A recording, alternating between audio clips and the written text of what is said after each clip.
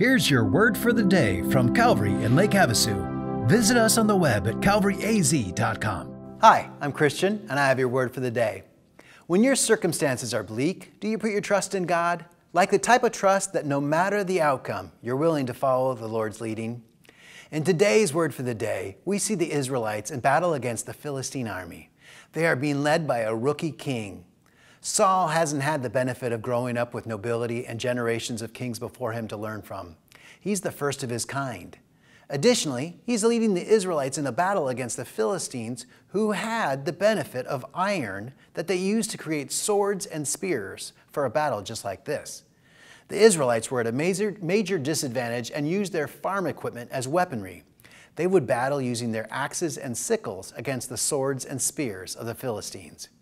King Saul and his son Jonathan are the only two men with real weapons. Saul's son Jonathan trusts God fully. His faith is demonstrated by his actions. Without telling his father the king, he and his armor-bearer sneak over to the Philistine outpost. Let's read starting at 1 Samuel 14, verse 6. Jonathan said to the young men who carried his armor, "Come, let us go over to the garrison of these uncircumcised.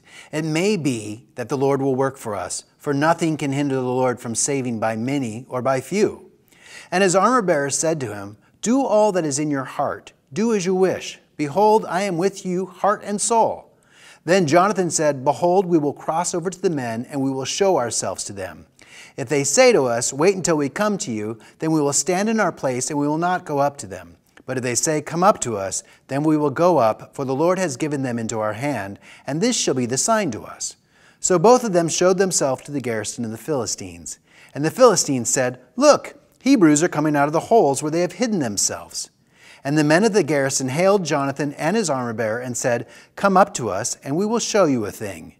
And Jonathan said to his armor-bearer, "Come up after me, for the Lord has given them into the hand of Israel." Then Jonathan climbed up on his hands and feet, and his armor-bearer after him. And they fell before Jonathan, and his armor-bearer killed them after him. And that first strike which Jonathan and his armor-bearer made killed about 20 men within, as it were, half a furrow's length in an acre of land. And there was a panic in the camp, in the field, and among all the people. The garrison and even the raiders trembled. The earth quaked, and it became a very great panic. Notice that Jonathan doesn't claim that God will defeat their enemies for them. He simply has faith that he can. God blessed Jonathan's faith, causing the earth to quake and instilling fear in the Philistines' hearts, such that they began to flee, allowing Saul and his men to attack them as they fled and win the battle. So today, when all seems hopeless, put your faith in God. Remember Jonathan's words in 1 Samuel 14:6. "For nothing can hinder the Lord from saving by many or by a few." Trust in Him no matter the outcome. He can do marvelous things. God bless.